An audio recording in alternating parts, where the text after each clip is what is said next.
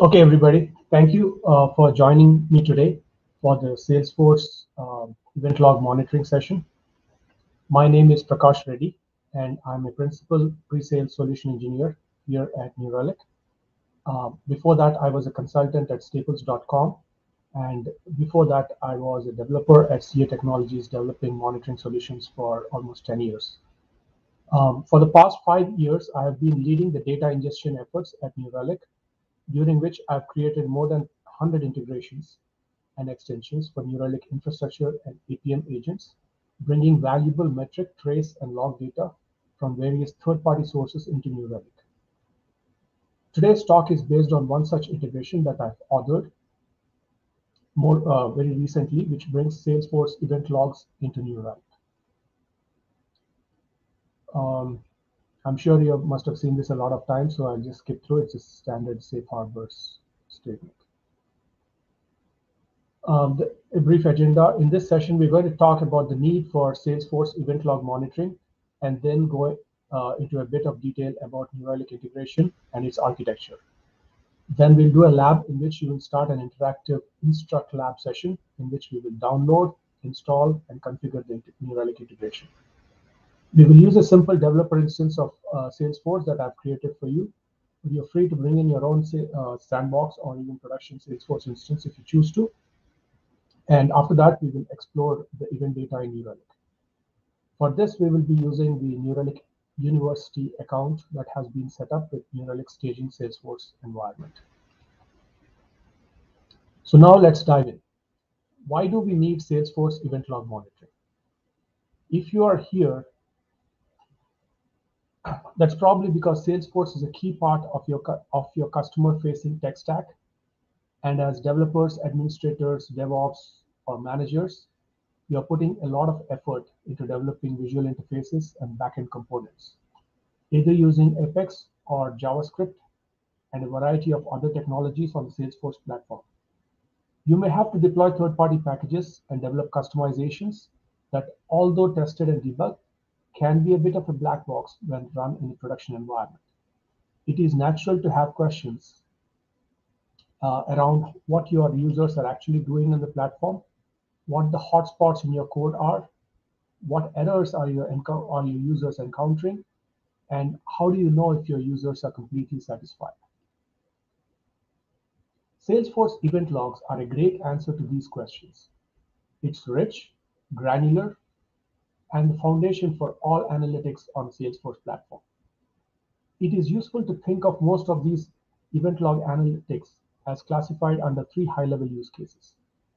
In the first use case, we are asking questions around the performance of your production Salesforce instances. Salesforce event logs are organized by the type of user interactions that resulted in the event, as well as the time period in which that event occurred. So event logs are categorized as event types, such as Apex execution time that contains all the events triggered by using any Apex class, and a log with event type of lightning errors, event type, contains all the errors that occur within your lightning components. The second use case helps you track user activity occurring on your platform. Event types such as login, logout, and report export are populated as these login, logout, and report events occur. You'll then be able to query what pages the users are visiting more often and what data they are exporting and who's logging in from where. The third use case helps drive user adoption by breaking down the usage of these applications by the type of users using them and other attributes of interest. Most of these events contain user ID, the event types contain user ID and other useful attributes that we can use to facet our queries. Since it helps to look at this whole thing visually, let's take a quick look at the architecture. Here we have Salesforce end users trying to log in and access their applications in the Salesforce cloud. And as these things happen, Salesforce application servers are writing events to application logs. These application logs reside on ephemeral cloud infrastructure, and as Salesforce is a multi-tenanted environment, administrators cannot access these logs. So in order to provide access, Salesforce Event Log service, if enabled, copies all these events that belong to your organization to your Salesforce database under an object named event log file. Now these events can be queried through the API using Salesforce Object Query Language, just like any other standard object. The New Relic integration simply uses the Salesforce API to query the event log file object on the API, either hourly or daily, depending on the frequency set for the generation of these logs. You will also notice that this copying process or event log generation is not real time. It does collect rich, granular, highly granular, in fact, data for over 50 different event types that represent different user interactions. But it takes a few hours to be able to uh, get all these things working in the background to be put into the database. Salesforce tends to use idle CPU times to do this uh, background process, to run this background process. So that is the trade-off: rich, deep, granular events, but the whole process has some processing lag. Most of the logs do become available in about 3 to 5 hours after the events actually occur, and in some cases it could take up to 7 days for the events to be added to the event log file. That is the maximum time that Salesforce guarantees that all the event log files will show up. Event logs are also they are very useful to build analytics and insightful dashboards, but for alerting you will need something else that can offer real-time events. That is provided by event streaming feature of Salesforce that publishes a subset of events that relate to security to the Salesforce event bus. New Relic also has another integration for the event streaming called the event streaming integration that can subscribe to these events. I will share a link to that integration, which is also open source and available on GitHub later in this talk. Going back to the event log integration, here you can see a sample Salesforce object language query in the screenshot that is executed every time the integration runs. The integration adjusts the from log date, that is the time which follows the greater than symbol, and the to log date that follows the less than symbol. These times are adjusted to the current time interval. The response from the query returns event log files containing all the user interactions that occur during that interval. Like I mentioned earlier, you will get an event log file URL for each event type representing the type of user interaction. Following the URL, you can download these event log files, which are in the CSV format. The integration automatically processes these CSV files and converts them into numeric logs or events depending on configuration settings. Generally, you would want to prefer events as they are much better graphable and chuckable. Of course, you'll also need to be able to authenticate to Salesforce before you can run that query. So listed here are two OAuth flows that pertain to server interactions. The username password flow uses the password and consumer secret for authentication, whereas the OAuth 2.2 or JWT bearer flow uses signatures with a private key that is registered during creation of the connected app. The New Relic integration supports both these flows, but strongly recommends that you use the JWT bearer flow as it does not expose any passwords. The integration is built as a Python-free application and so requires the Python 3.8 or later runtime. Of course, one or more Salesforce instances to monitor with an appropriate connected app for authentication, and a New Relic account with account ID and license key are also a prerequisite for this integration. With that, let's go through the lab portion. We are ready to begin the lab portion of this lab. We will spin up virtual machines using an instruct lab, and we will go over the installation and configuration of that integration. So let me check briefly where chat is so that I can put that link in chat.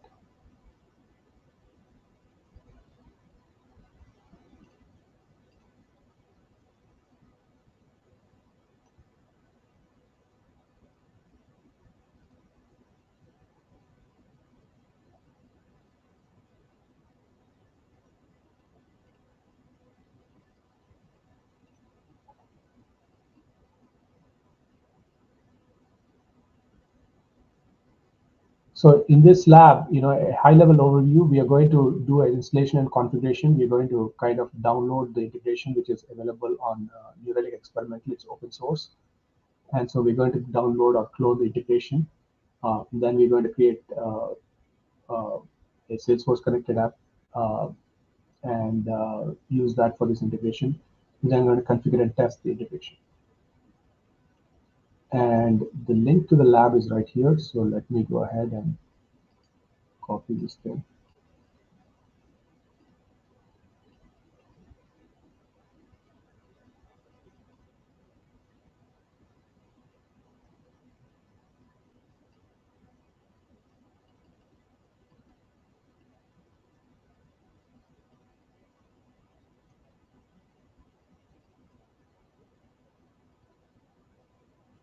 Okay, thank you, Luke. Um, that is the GitHub link, but this is the instruct link. Please go ahead, click on that instruct link to start your lab. And I have put in all the instructions you will need right into the instruct lab. So it's kind of one self-contained lab. You can go ahead and use your own configuration information, your own Salesforce. It's all cloud, so you should all be able to seamlessly connect both Salesforce and New Relic are cloud-based providers. But I have also created test data with all the test credentials right there in the lab for you.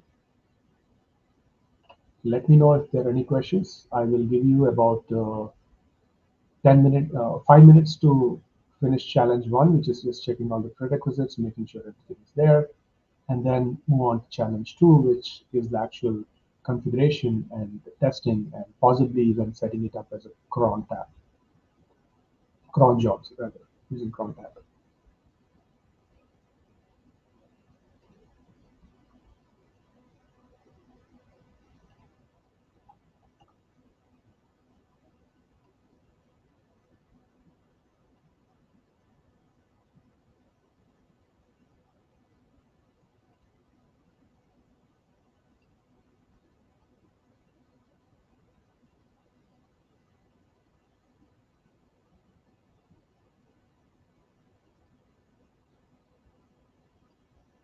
Feel free to request help in the chat if you need any help or if you have any questions.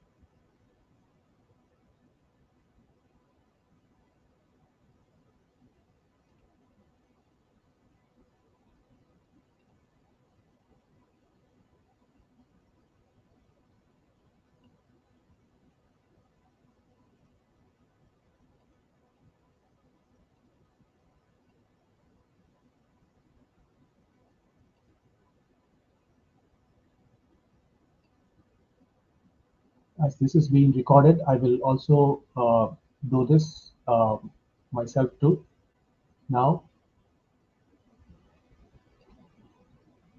for the benefit of people who are going to watch the recording. So to start the lab, we just click on start the track. And since we have it hot started, it's going to start up immediately. We're going to click on start. And we are first going to check the prerequisites. Following prerequisites, we have created the image, the virtual machine, so that these prerequisites, the Git and Python 3.8.x, including pip installer, are already installed.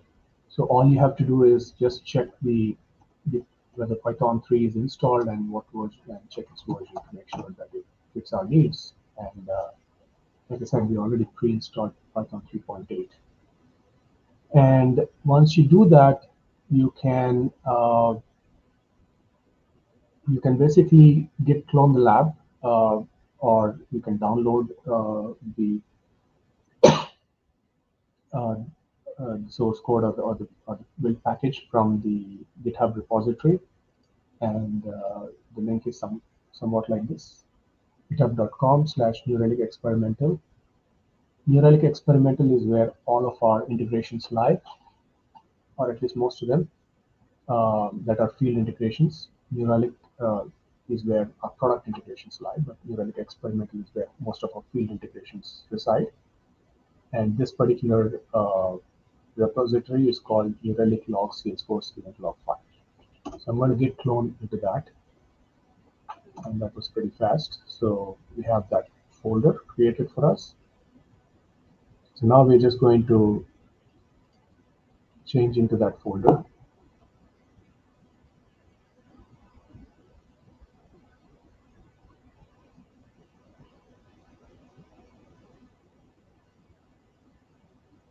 And make sure that once we do that, we can just check, that there are all these files.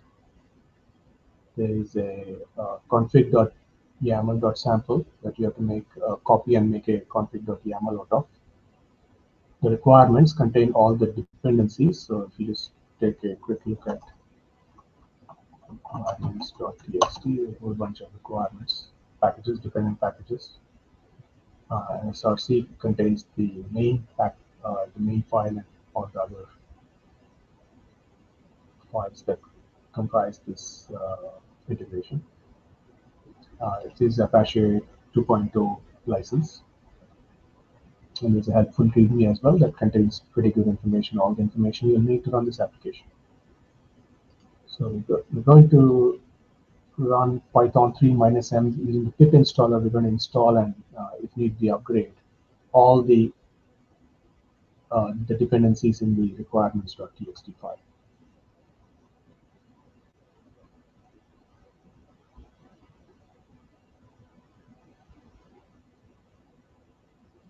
Okay. Once having done that, we have set up this application now, this integration application on an own host, and now all we need to do is kind of configure it so that we configured it to for it to monitor all the Salesforce instances that need to be monitored, as well as a New Relic account, so that it can then post those events to New Relic. So I'm not going to do this part here. I've already done this part, and this is typically done by administrators, at least the connected app creation. It's relatively straightforward, and it's not a. It's quite trivial to set up a connected app. Um, like I mentioned in the presentation, you can either use you can just use the OAuth username password flow, and so you need to collect the password, but that's not what we typically want, messing around with passwords. So instead, you could also create a private key and enter the private key into the connected app, so that we can then use the private key to create a signature, which can then be verified instead of a password. So that's what we're going to do in the next challenge. So for this, the prerequisites section is done. So we're just going to click on check, make sure it's all good. So because it's all done correctly, we're going to move on to the next challenge, which is configuration and the testing of this integration.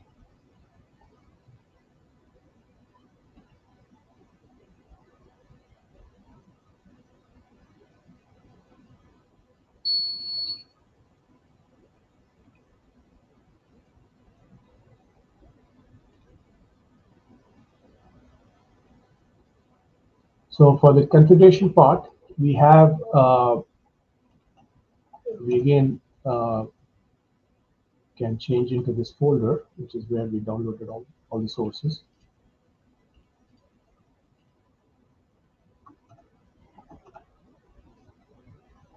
And here we need to edit this file, the config.yaml, and as part of this thing, I've already copied a copy from the sample to config.yaml. And instruct also provides a better editor to edit this, so I'm just going to view those files through this editor and access the config.yaml file. This is how it looks like. It kind of looks very much like an on-host integration that you guys are all familiar with. And an integration name, which is anything. This is the service part. We are now going to run it not as a service because we're going to set up a cron tab. Have this thing run its cron job. That's typically how folks prefer to do. And the interval of execution is typically 60 minutes for hourly logs, or 1,440 minutes for a daily log. You can configure one or more instances here, one or more Salesforce instances. It's of course YAML, so a hyphen starts each item. Each hyphen starts an item. So we just have one item here. We're going to connect to my in this particular case, I'm going to connect to my developer instance. So all production instances are login.salesforce.com, and all developer instances, sandbox instances, typically have test.salesforce.com. We just change this to login because developer instance is a production Salesforce instance. And as far as auth is concerned, we're not going to use password. We're going to use this, the JWT bearer token, and we are also going to have to. So if it's password, then we need to supply client ID, client secret, user, and password. But since we're going to use JWT bearer flow, this part is going to be completely different. It's all in the README, so you can certainly go and take a look at the README to get this snippet. So we'll need, for the JWT bearer flow, of the grant type would be that, and the client ID, and instead of consumer secret, you will have a private key. This key is then used to, location of the private key, and this key is then used to sign a token that is generated. And Salesforce will then be able to verify that signature, and it also has a copy of your private key, so it's going to be able to verify that it has indeed been signed by this private key, and thereby authenticate and provide you with an access token.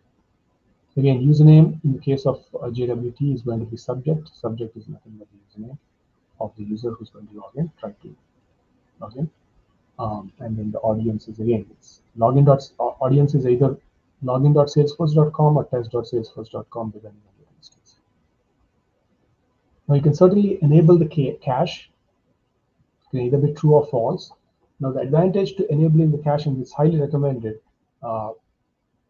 although if you do enable it, you do need to provide a cache in the form of a Redis server. So you kind of have to provision a Redis server and provide this information as well. We're not going to do this here, so we're going to keep it as false. But if you do set it to true, then you can run this instance any number of times, and it's going to store all the previously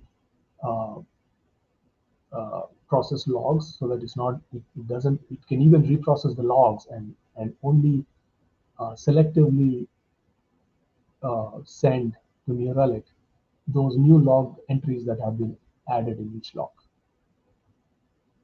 And to do that reprocessing of the log, you have to use the created date, which we're not going to do, but if you do have that, this would basically give you pretty close to real-time processing of events as quickly as they're generated by Salesforce.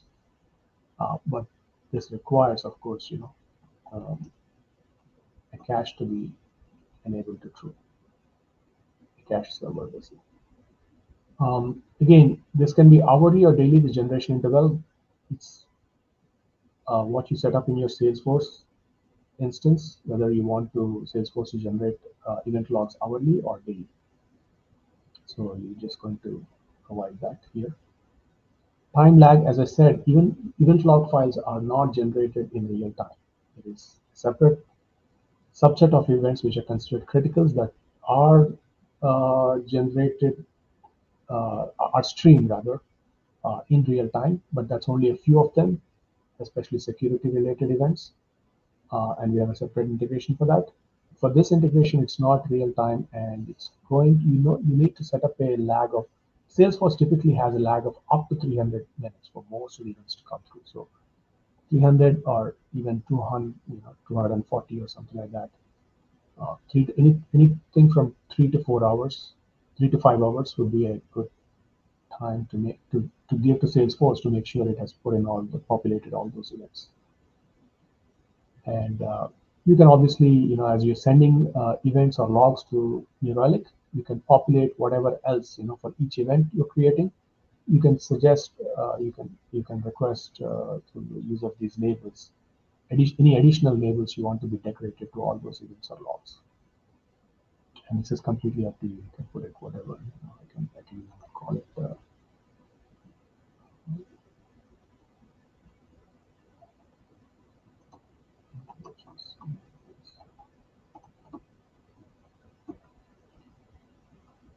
And finally, we come to this New Relic section. Uh, you can choose to send these events that are being processed as either logs to New Relic that appear in New Relic logs, or as events that appear for querying under New Relic Insights. I choose to use events because events are a little bit more, especially the numeric ones can be graphed. I think that's the only difference between logs and this. The numeric attributes cannot be graphed with logs because you don't have that restriction with events. But it's just a personal preference. You can certainly have this as logs if you want. And again, helpfully, because we have US data centers, you have to give an appropriate URL. You can certainly give the full URL, but you can also give the short form US or EU or EPJ for the different data centers instead of having to remember the whole URL.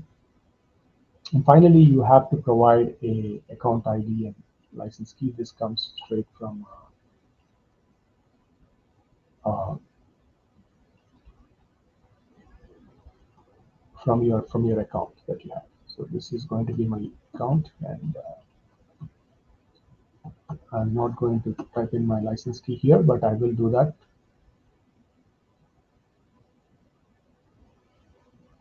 once I go here.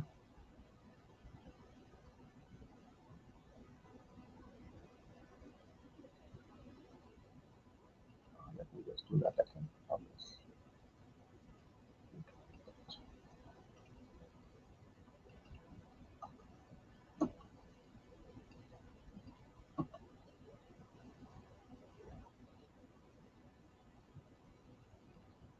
So with that, we have successfully configured the Salesforce part of it, the connection data, as well as the New Relic API keys.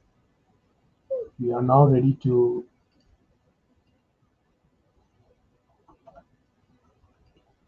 test the integration.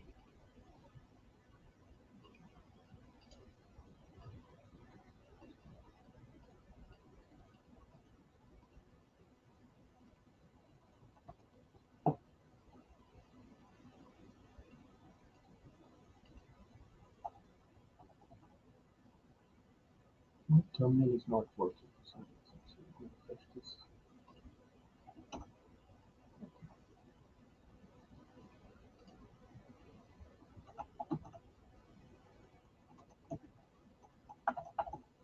Make sure my, okay, so good. Now we're ready to test it.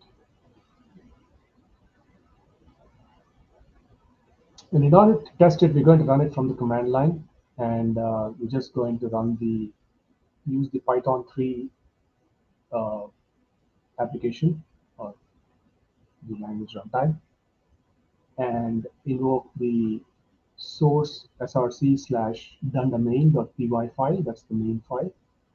So we're just going to do that, and if you do that, it's going to run the query, right? Every time you run it, it runs the query, and it's going to query for all these things.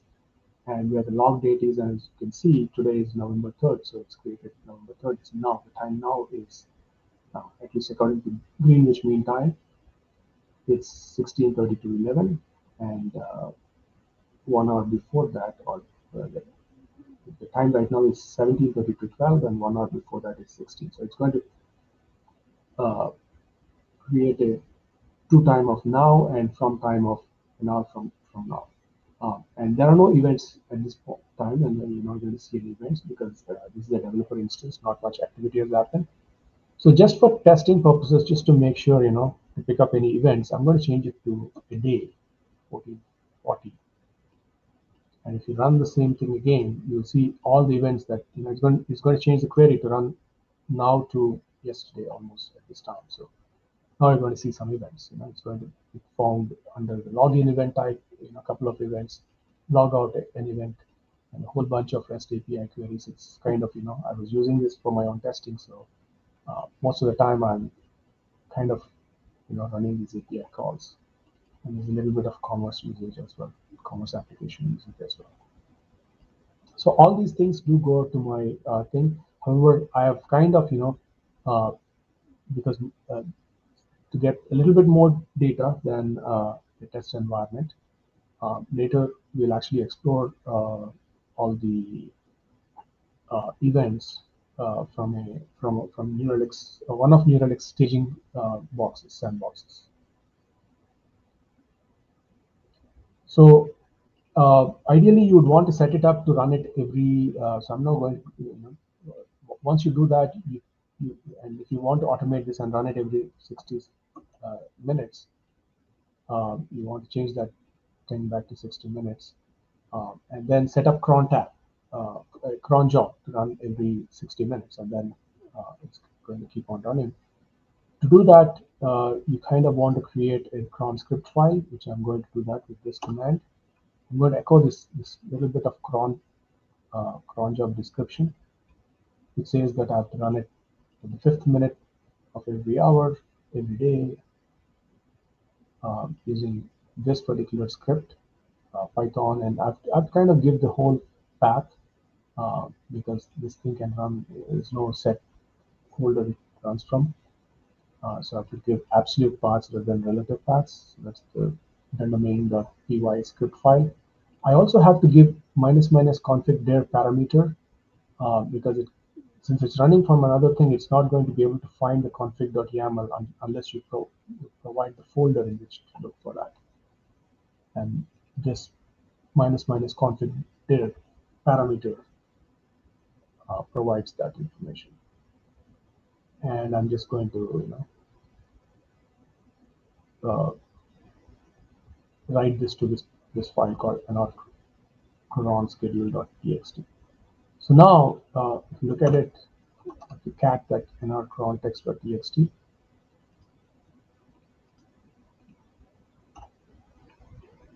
that's basically it, just a single line, right?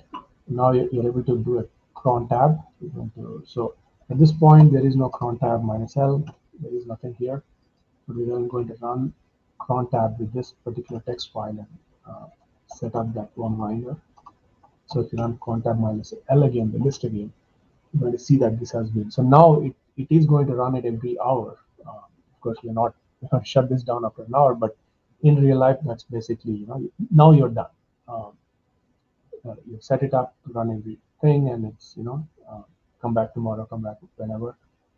You will see these logs showing up in Relic as events. So this concludes our the configuration part and the testing part and the setting up as a cron tab and all that good stuff. So at this point, all you have to do is basically, go back and check on your logs and do the wonderful analytics that you always wanted to do. So with that, I'm going to just check, make sure everything is good, and I'm going to exit this track.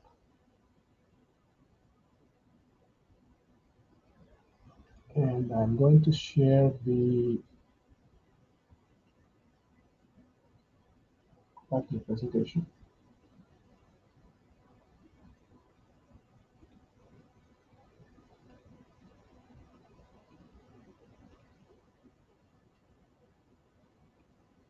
Okay, so here we have just finished the lab environment. Just make sure everybody's good with that.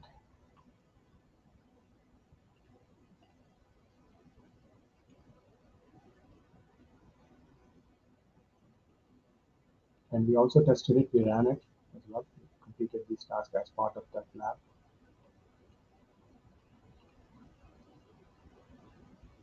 And now we're ready to explore the event log data that that this integration provides. Like I said, I've set up another instance that we're going to use, and feel free to log into this link, this particular account, using these credentials, and you will be able to see the dashboards that have already been created, what type of data, and feel free to play along with those dashboards. Feel free to create new queries, new dashboards, and there should be some bit of data. It's still not a production instance, so you'll not see everything, but a little bit better than a developer instance.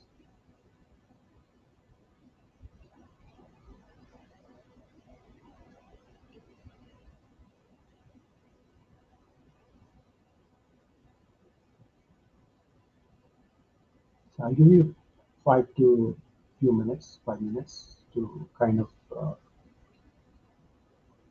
click on these links and go over the existing dashboards.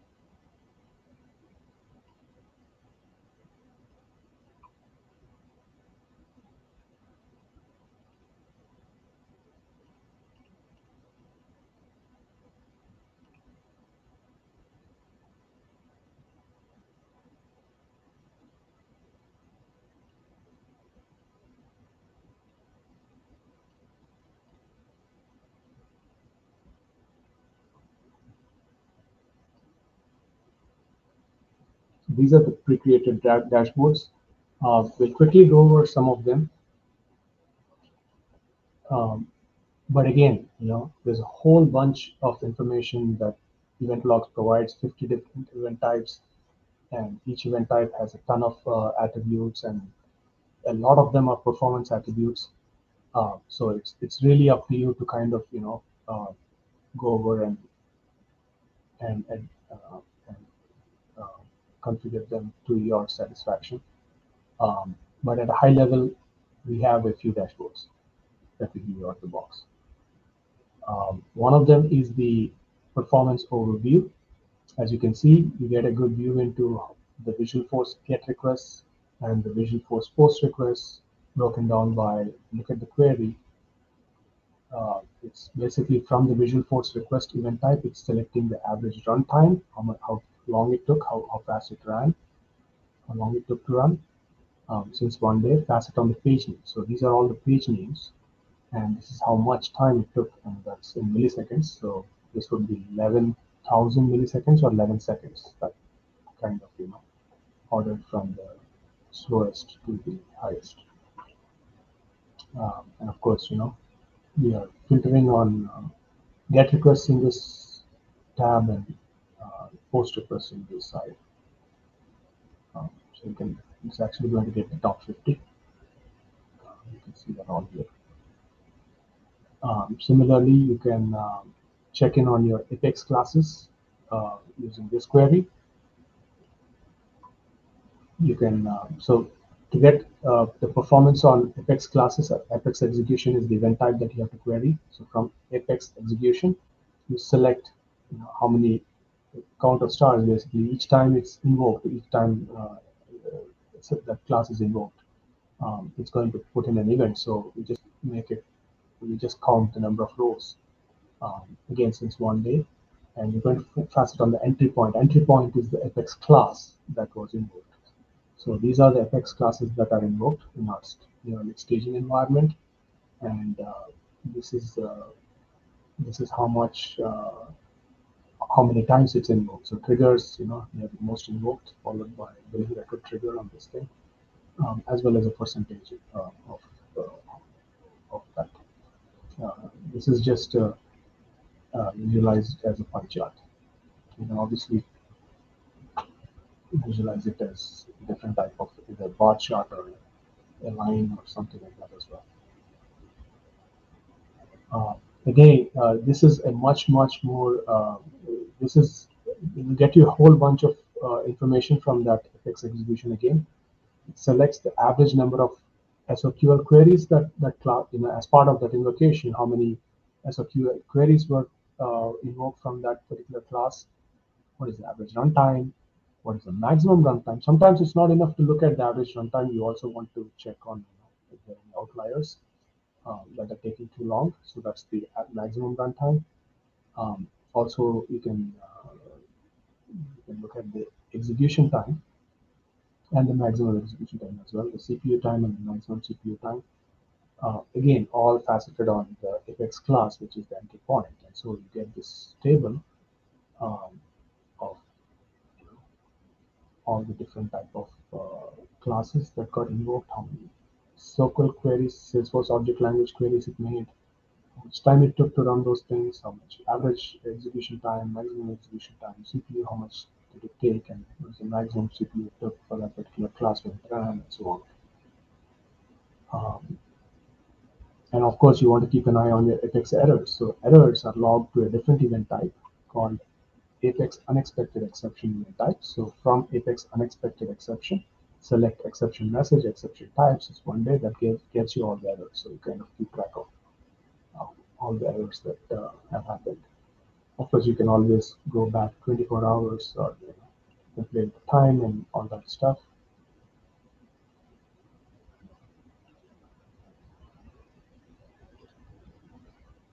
And you can also check on user engagement, right? We talked about those three user use cases. One was performance, one was engagement,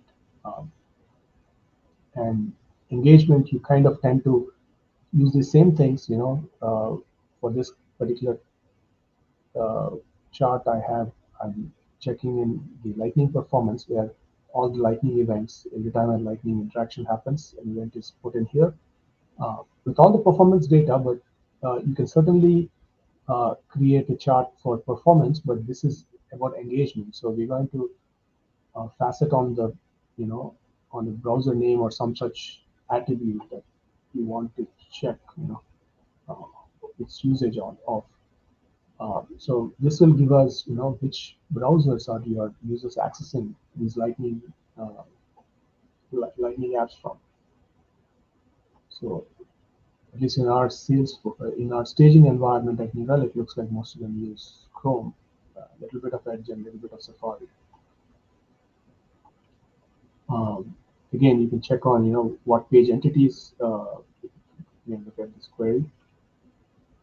What page entities are most often invoked, so that how much usage a certain page view is getting, right? Um, or you can also run a query for you want to check on how how much traction is a certain Apex class getting, how often it is getting used. You would basically say from Apex execution, select, you just change this to Apex execution and change the facet to whatever is more relevant for Apex execution and so on. So it's kind of, reproducible or repeatable for a whole bunch of event types. And here we have pages most visited. So all we did, all that's changed from here to here, other than the visualization, which is pie chart and bar chart, is in this case we are faceting on the page application, whereas here we are doing at the page entity type, and here we are doing the page app name. Looking at this thing, here we're actually getting into performance, so we're going to see the sum of duration, how much summed up, uh, all the time that they spent on this particular page app name. So in this particular app, right? Lightning app. So Relic sales, we spent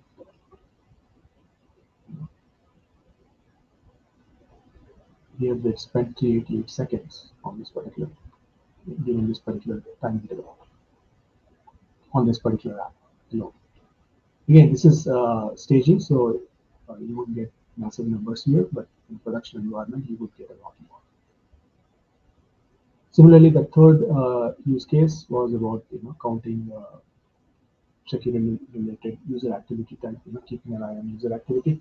This is actually a little bit, I'm not very I mean, these events, login, logout, and some of these events are also captured by the event streaming. So you would want to go and check out the event streaming integration and look at them in real time rather than. Although you could do it with this, and you kind of will get an idea of how your logs are doing over a greater period of time rather than just.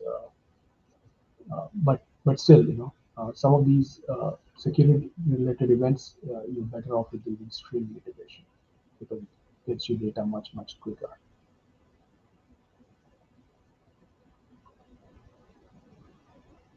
So again, you would, if you want to build your own, you can obviously come here and create a new dashboard, add chart, and so on and so forth. But if you just want to play around, you can also query your data here. So you can do it from, and then you get a list. Even if you don't get a list, you know that these event types are exactly the same event types as Salesforce event types. So you should already be familiar with them. Just look up in Salesforce what the event types are and just type them. The reason why I say sometimes these won't appear is because of the delay. If you have a big delay, New Relic is only, for command completion, it's going to only look at the last 30 minutes or an hour. It's not going to go back. For the purpose of command completion, it's not going to show events that haven't been received in the last hour. So don't panic if the things don't show up here. They still exist. You just have to manually enter them.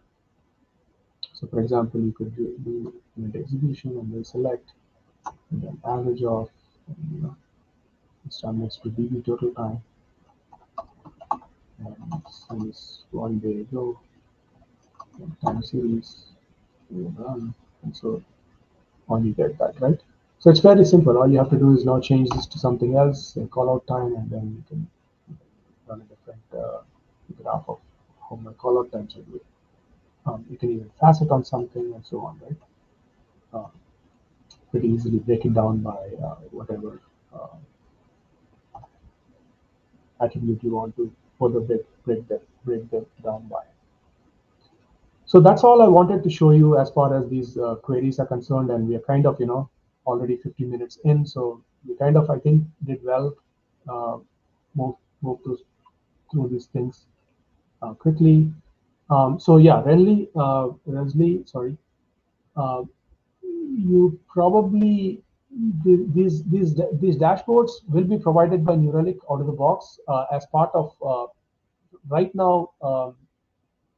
So let me first go to.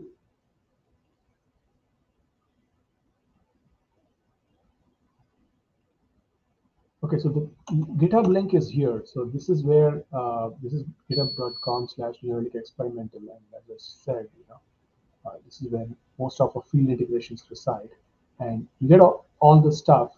Um, and this is good enough for installation and all that stuff. What we are now working on, which we just announced very recently, is instant observability, and you can actually look for that here as well. Some of these field integrations we are still build it and then we work on the dashboards a little later. So at this point we don't have dashboards, but we're going to put in some dashboards here as we make them and as we publish them. It's going to take some time for us to publish it. This is a very new integration, like I said. It's brand new, made in the last 1 month. So this is where you would look for dashboards if you need, uh, you know, dashboards, and that is the case for all of these integrations, right?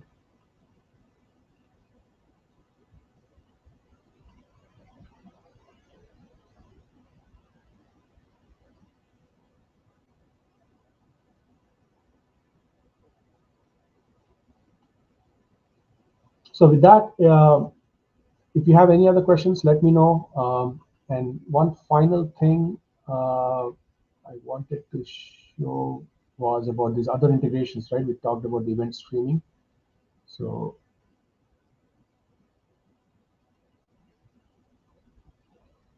going back to the presentation.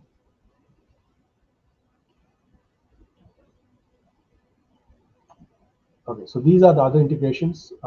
Again, you do need to go to this New Relic experimental site, the same site which on GitHub, and query on Salesforce, and you'll get a whole bunch of Salesforce related integrations. The three things that are kind of popular and well done is this event log file, event logs integration, and then the other one I was talking about, the system integration, the event streaming integration, which brings in real-time events. And then there's also integration for monitoring browser related interactions. And that is this one right here in our browser. So please do go and check out all of these integrations. And of course, you would want to check out other integrations too on the New Relic experimental site. That's one resource to go to, this New Relic experimental GitHub site, as well as the developer IO site for any added documentation and dashboards, out of the box dashboards, and so on and so forth. So with that, I think this is all I wanted to talk about. I'll take a few questions with a couple of minutes remaining.